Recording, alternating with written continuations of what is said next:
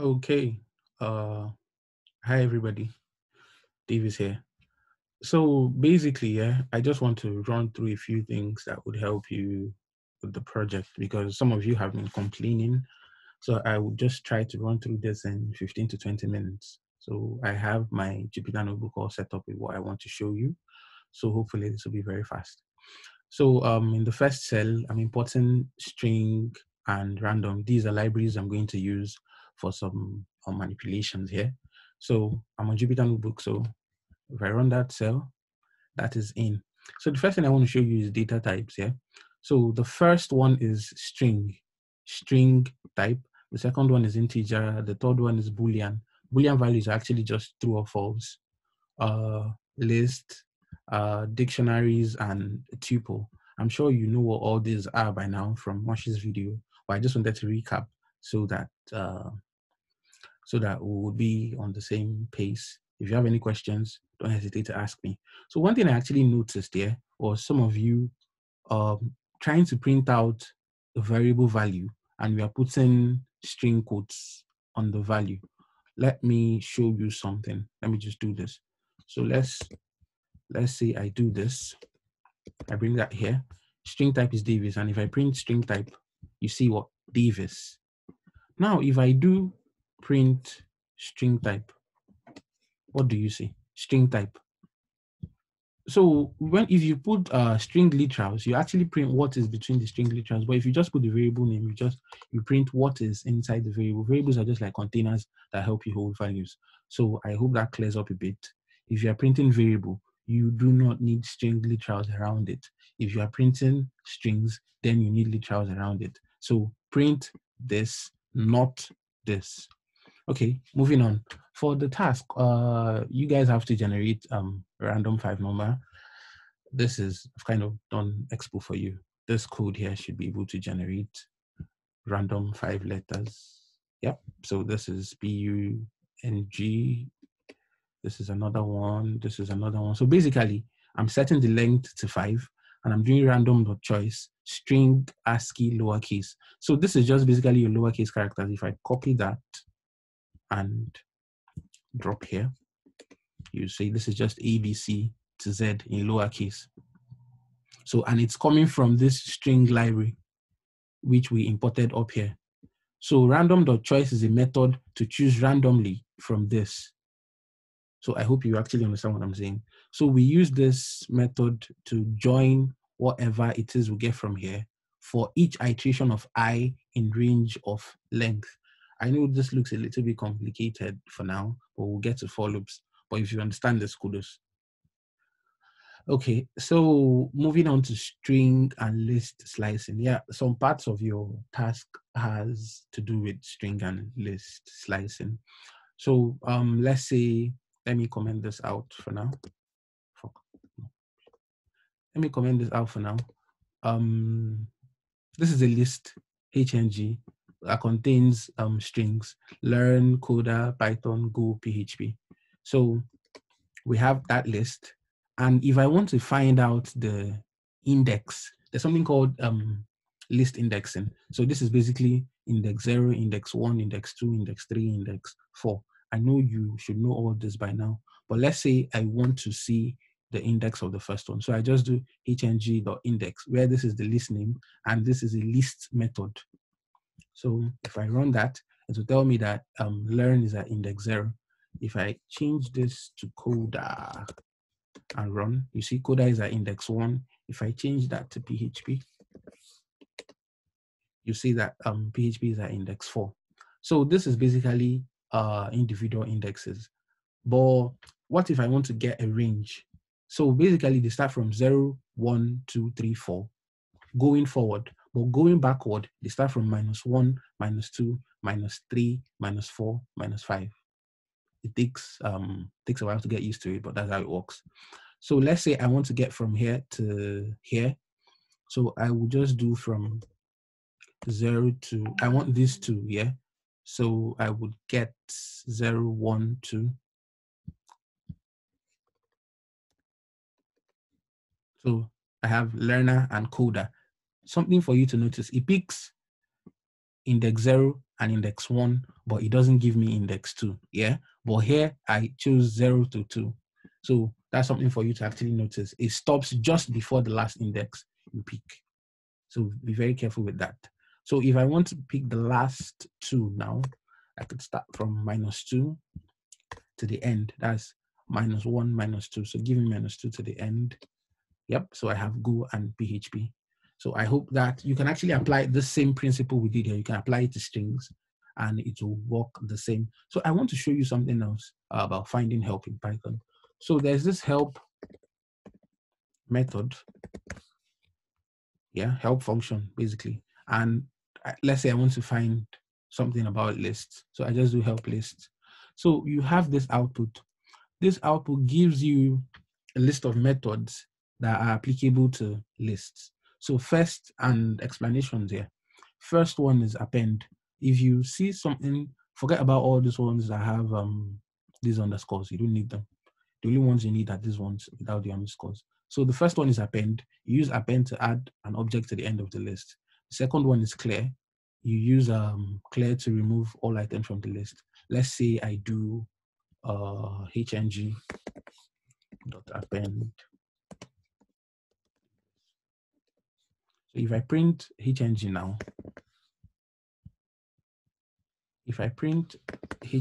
now, you should see Davis at the end. I appended Davis. Let's say, let's try another method. Clear, I don't want to remove everything from it. Let's try count, hng.count. Yep.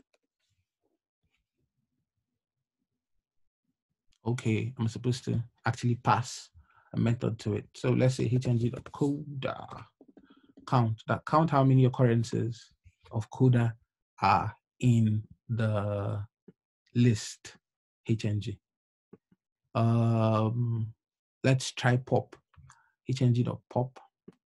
Pop actually removes, let me show you pop here. Yeah, pop removes and returns item at the last index. So let's do that.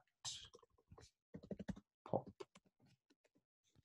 So if we view hng now, you would see that Davis is gone. Okay. So I hope you understand how to find help using this. If we do the same for dictionary, you could see a list of methods that could help you manage dictionaries. You have clear, you remove all items from the dictionary, you have copy, you have get, you have items. Just take your time to go through this for whichever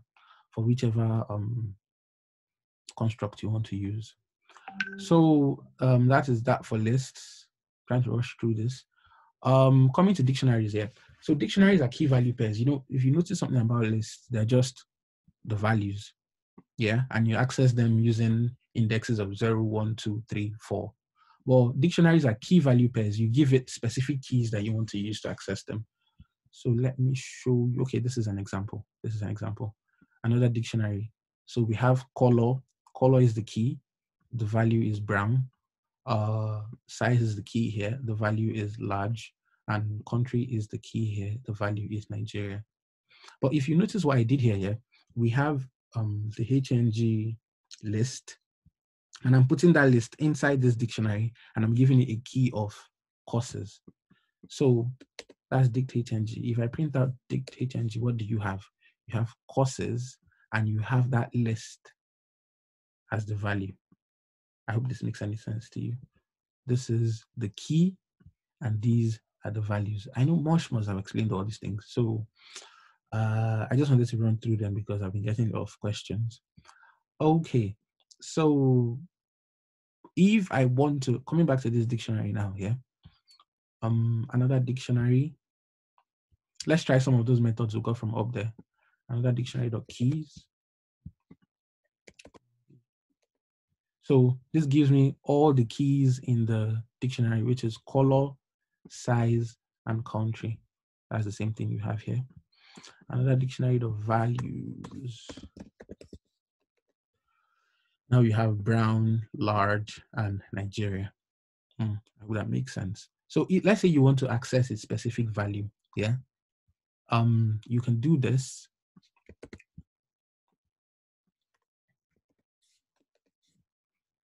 Now, what's the value for the key color? Brown. And that's the same thing we built here. So this is how you actually access the values using their keys. But for lists, we created HNG up there, yeah. So if I do HNG 0, it's supposed to return the first one. Now that's it. You use the keys to return the values in dictionaries, but in lists you use what the indexes to return the values. I hope you understand what is going on here. So loops here. What are loops? Loops are basically a construct for you to do something repetitively. Basically, that's what it is. So HNG, let me print out HNG for you. In HNG here, we have learn, we have Coda, we have Python, we have Go and PHP. If I wanted to print these guys, yeah, one after the other, I could say print HNG 0, print HNG 1. Let me just copy this quickly. 2, 3. So you see, I'm doing this one after the other, and this doesn't make any sense. You shouldn't have to do this. But using a loop for item in HNG, print item. There you go. Simple, 2 lines. I've printed everything in that list. So I hope you kind of see the magic of loops. So this is a for loop. You also have while loops here. So for while loops, you have to set a counter, and while